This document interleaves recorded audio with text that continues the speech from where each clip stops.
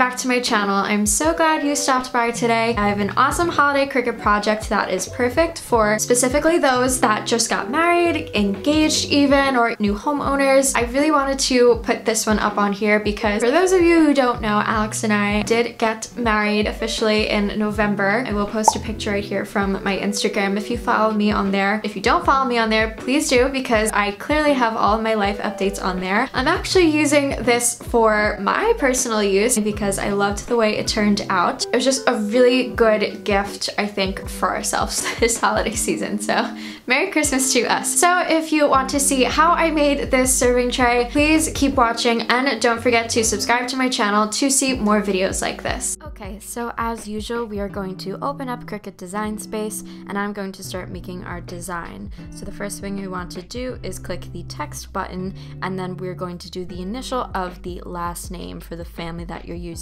In this case, it's going to be M, and I'm going to use the font Baskerville, which comes on everyone's computers, whether you're a Windows or Mac user. And I'm going to make that super big so we can see it. Next, I'm going to put the established date. This can vary from when they were married to when they just bought their home or when they started dating, so that is personal preference. I did the year that we got married, which was obviously this year, and I'm just adjusting the line spacing because I like it to be a little bit closer together. Then I'm going to adjust the size on that, make it a little bit smaller, and I'm going to just center that horizontally to make sure I like how it looks. And last but not least, now you're going to type in the last name. So in this case, it's going to be my last name, which is McKeel, and then I'm going to change it to the font, which, so weird, it did not download as the name of the font, it downloaded as 666, which crazy because the day that I filmed this video, I was having bad luck, so really weird. But I just wanted to show you where the font was from. So it is actually from Creative Fabrica, which is one of the font websites I use now.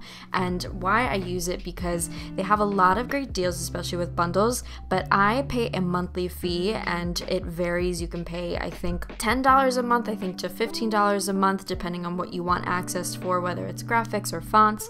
This is the name of the font. It's called Imitani. I have no idea how to pronounce it, and you'll see I can automatically download this because I am a part of the monthly group now. So when I look at all these fonts, I can immediately download them instead of having to pay like a $3 to $20 fee. And I will link the website in the video description for you guys to check that out. So now you can see I'm trying to adjust the spacing for the last name. However, the K and the swash on the end is really annoying. So I'm going to speed this part up since I did talk about this method in my slice tool video, which I will put the card right here. And it is super helpful just slicing that little guy off so that way it looks just a little bit better. And then once we're all ready, we can highlight everything and group it together. Then we are going to create the circle, and this is the template of it. So I actually changed it later on, but it says it's 12 inches, but it's actually, I measured, it's 11.5 inches. I'm changing the color on it so it kind of looks a little similar to what I want. And I'm going to send that to back so everything can be shown on the front. I'm going to make the M as big as I want it, but we have to acquire for the cabinet pulls if you want to put them on the sides. I'm going to change it to the color, which I love the new update, by the way. It actually doesn't look really weird when you change different colors now. It looks very more natural, I guess, if that makes sense. Again, I'm just aligning this to make sure it looks good, and then I'm going to drag the established date and see how I like it and where I want it to be.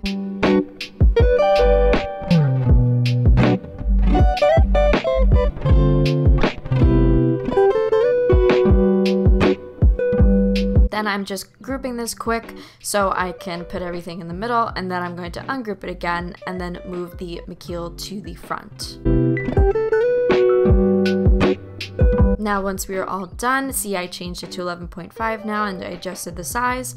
We can hide that circle and we can weld everything. The M we do not have to weld since it is just one single letter. McKeel we will weld because those are all separate letters grouped together, and then the established we will weld. And make sure to save your work so it does not get lost. Before we make it, I figured I would stain the circle first, and I'm going to remove the tag. It is from Lowe's, and I popped a picture right here to show you where it was and the price. I'm gonna briefly speed this part up. I bought this stain thinking that it was going to be much darker, and this was the color that came out, and I was very unhappy with it. I said to myself, let me try and fix this. So I used my classic gray stain in this case and tried to go over that, and nope, still did not like it, and I was getting very frustrated, aka why the 666 was cursing me, I think, at this point. So I went in with my classic early American Minwax stain, which I will post in the video description below, and I loved this color. I ended up using the back of the circle because this was just the early American and not the combination of the 3 stains. I just liked it better, but that is personal preference. It's totally up to you. So if you want to make a mixture of the stains, by all means, do it. So you'll see that is the front, and then this is the early American only side, which I'm going to use. And we're going to let that dry as we prepare everything. So now we can make it. I'm going to adjust the design onto the mat. I want to have the reversible vinyl up top, and then on the bottom I'm using the black matte permanent vinyl. So I'm just adjusting this really quick onto the mat and where I want it. And then we're going to connect it to the CRICUT device and select vinyl. Again, this is my CRICUT removable vinyl, which I did use in my welcome sign video. I will post the card in here somewhere just because this is the exact same method that I'm using in that video. I'm going ahead and cutting where I want it to stop. And then I place it down on the mat. My mat is also very dirty, so sorry. I'm trying to get a new one for Christmas. And then I'm going to put the matte black vinyl down and cut it and make sure I have it aligned on the mat properly.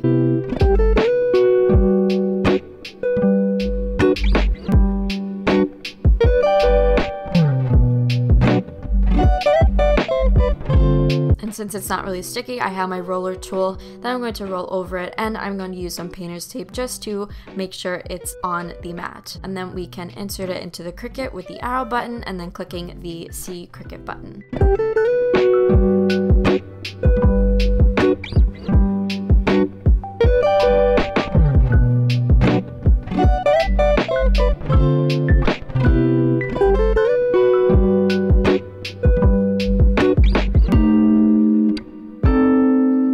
Once it's ready, we can click the arrow button again and remove the mat and remove the vinyl from it. Since my mat isn't as sticky, I don't have to flip over the mat and remove it. So now we are going to weed our design. We are going to be painting the M and then attaching the vinyl to the circle. So we want to weed the actual letter of this, which is technically, I think, called reverse weeding. And then here we are weeding as usual, so I'm removing the inside of the E, the L, and the zeros of the 2020. Once it's done, we can remove the backing and be a little careful because this font especially is a little bit thin in certain areas, so it might be a little tricky to come up. And then I'm just cutting the excess of it, and we are ready to attach it.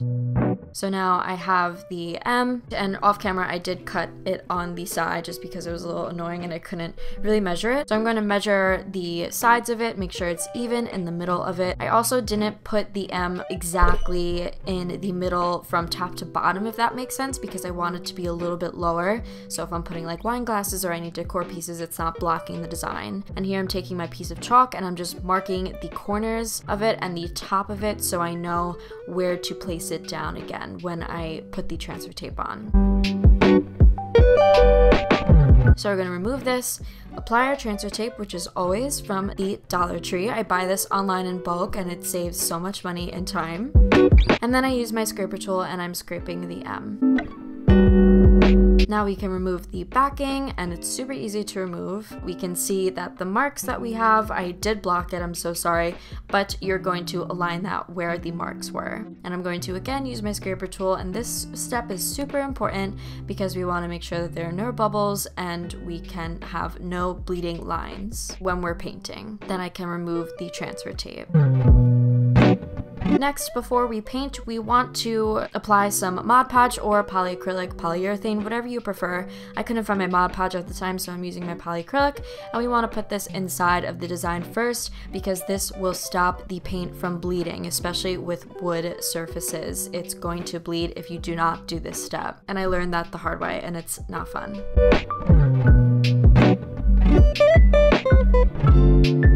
We are going to let that dry, and once it's dry, I'm going to just tape the sides of it because I am a messy painter and I just don't want extra paint on the wood. And now we're going to take our white acrylic paint. This I got from Michael's, but I did link a product from Amazon in the video description, and a makeup sponge. You do not want to use a paintbrush, and you want to use very little paint because this will minimize the amount of bleeding that goes on. You'll see I dabbed the makeup sponge into the big glob of paint, and then I dabbed it on the plate again because you want to have multiple layers of paint.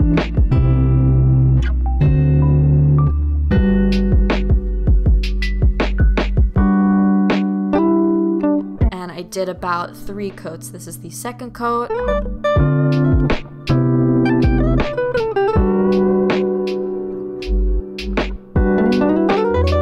And now the third coat.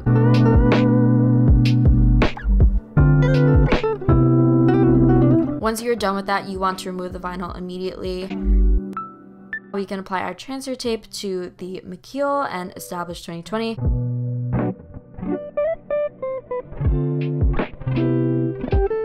And before we apply our vinyl, we want to seal this with polyurethane. I did about 2 coats because I wanted to make sure it was completely sealed.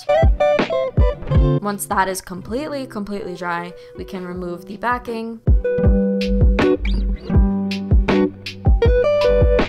And I'm going to apply the name first into the middle and scrape it down as usual, and then remove the transfer tape and do the same exact thing for the established as well. And here you have it. This is the final piece, and now you can go a step further, which is what I did. I used these cabinet pulls. They are from Lowe's, but you can get them from Amazon way cheaper, which I should have done in the first place. So I have my husband here. He lined it with the pencil to see where he wanted to drill the hole in. So he's screwing it in both sides of where the cabinet pull is going to go, and then he turns it around just so he can do it from the back too, so it's a little bit easier.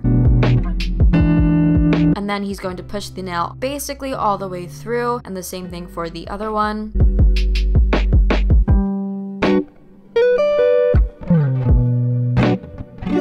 And then he's going to flip it over, and we're going to push our cabinet pull in as much as we can, and then he's going to flip the side, use the drill, and that is going to bring the cabinet pull to the back of the wood.